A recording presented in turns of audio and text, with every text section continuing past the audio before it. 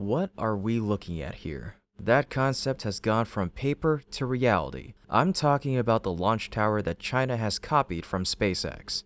It's now complete. China's biggest ambition may be to outpace SpaceX, but will it really be that simple? Their tower design appears to carry significant risks, and their copying efforts won't stop there. CAS Space is also making progress with their Kinetica rocket. Let's dive into these updates on today's episode of Great SpaceX. In previous episodes, I discussed Cosmo ambitious plan to replicate SpaceX's innovative Starship launch catch tower system. Since then, the company has made significant strides, securing funding to support the development of their own launch tower and rocket, LEAP, also known as UHN. Now, that vision has moved from concept to reality. Recently, videos shared on the platform X showcased China's completed launch tower, which mirrors the design Cosmo had previously presented in 3D concept animations. This may be China's most accurate replication of SpaceX's system to date. Like SpaceX's tower, it features a modular steel frame structure and the chopstick system designed to lift, lower, close, open, and rotate around a booster,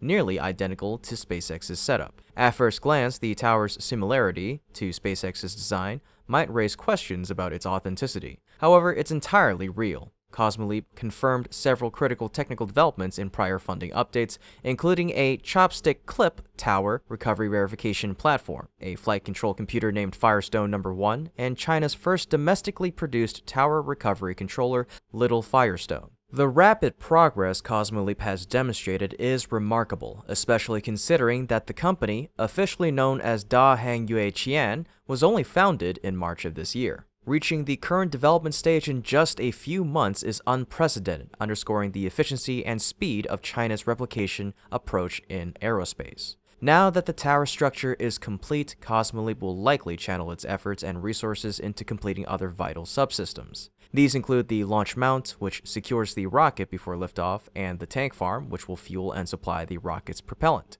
Alongside this, work on the LEAP rocket itself is expected to accelerate. If Cosmo maintains its current pace, a launch and landing attempt could be possible as soon as next year.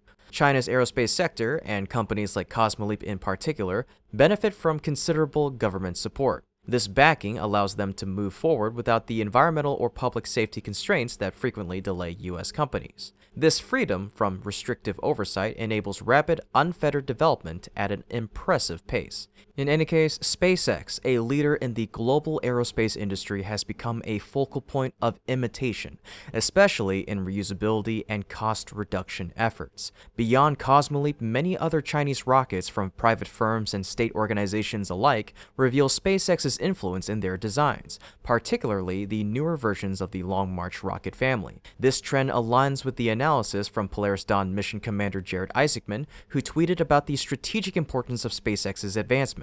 He pointed out that Starship's rapid reusability and other capabilities, such as orbital refueling, represent a revolutionary leap in space capabilities. The high ground has always mattered, Isaacman remarked, noting the value of these advancements in military, economic, and exploratory terms. He emphasized that these developments are impossible to ignore for the United States and certainly not for China. This escalating dynamic raises significant concerns for the U.S. aerospace sector. While China's government-driven model allows rapid progress, the U.S. regulatory environment can act as a brake on momentum. In particular, complex government procedures and layers of oversight often cause delays. Chief among these barriers is the Federal Aviation Administration, the body responsible for licensing rocket launches in the U.S. Its detailed review, investigation, and assessment process can take months. Additionally, environmental agencies frequently intervene under the guise of environmental protection, a valid priority but one that can sometimes overlook the strategic and competitive value of rapid aerospace advancements. SpaceX has encountered many of these regulatory challenges, particularly with its Starship project. Delays before Flights 2 and 5 serve as reminders of these obstacles.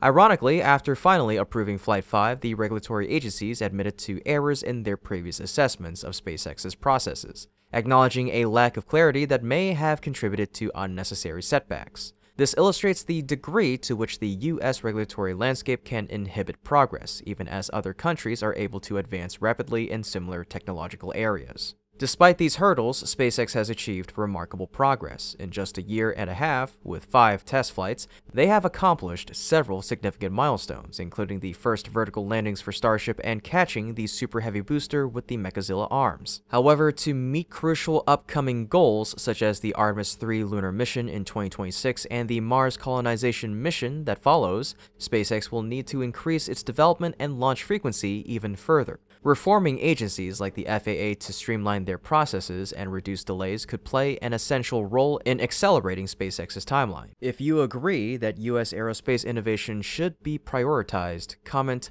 "Let SpaceX fly" and share your thoughts. And as always, be sure to like, share, and subscribe to stay informed on SpaceX's exciting journey toward a future where humanity can explore new frontiers in space. Now, when we consider the technological aspect, it's clear that China's attempts to replicate SpaceX's innovations won't be enough. Copying the outer design doesn't mean mastering the underlying technology, a gap visible in Cosmo Leap's recently unveiled launch tower system. To begin with, the structure of Cosmo Leap's chopstick arms appear unbalanced. The arms are longer than SpaceX's, making them more cumbersome and increasing operational risks. Strangely, these arms are paired with a medium-lift rocket roughly the size of a Falcon 9, which seems mismatched with such a large setup. Furthermore, their launch tower appears low and lacks a launch mount underneath, which may complicate tasks like stacking and launching. Perhaps the most concerning factor, however, is the tower's location. Based on videos, Cosmo Leap's tower was constructed alarmingly close to residential buildings. This follows a common pattern in China's aerospace strategy, where facilities are often built deep inland and near populated areas, an approach that has garnered widespread criticism for safety concerns. There have been numerous incidents in China where rockets have come dangerously close to residential areas. Earlier this year, for example, a Long March 2C booster crashed near a populated area, releasing toxic gases. More recently, a test failure of the Tianlong 3 rocket caused significant vibrations felt near residential zones, even from a considerable distance. Though China's reports often state that no injuries occurred, the risks posed by these incidents remain high. With Cosmo Leap's new launch tower so close to residential areas, potential hazards such as vibrations, fuel venting, debris, or even catastrophic explosions could pose serious threats to public safety. Additionally, the question arises, how will Cosmo Leap expand its infrastructure in such a densely populated area? Demolishing neighboring zones isn't a viable long-term plan. In contrast, SpaceX situated its Starbase launch tower in a remote area along the southern Texas coast, far from major populations. Yet, they continuously face regulatory delays from US government agencies. If Cosmo Leap's tower were held to similar US safety and regulatory standards, it's likely it would never be approved for use. Observing Cosmo Leap's rapid, risk-laden growth highlights a stark difference between their approach and SpaceX's model of sustainable, regulation-compliant expansion. Chinese companies may indeed grow quickly, but without strong foundations and adherence to long-term safety standards, they risk facing critical failures. Such incidents could lead to shaken investor confidence, potentially causing projects and even entire companies to collapse just as quickly as they grew. This, ultimately, is why these copycats are unlikely to ever surpass SpaceX. However, their ambitions persist. In addition to Cosmo Leap's developments, another Chinese company, CAS Space, is also making strides with its own rocket advancements. At 11:03 p.m. UTC, or 6:03 p.m. Eastern Daylight Savings Time on November 10th, CAS Space launched its Kinetica 1, or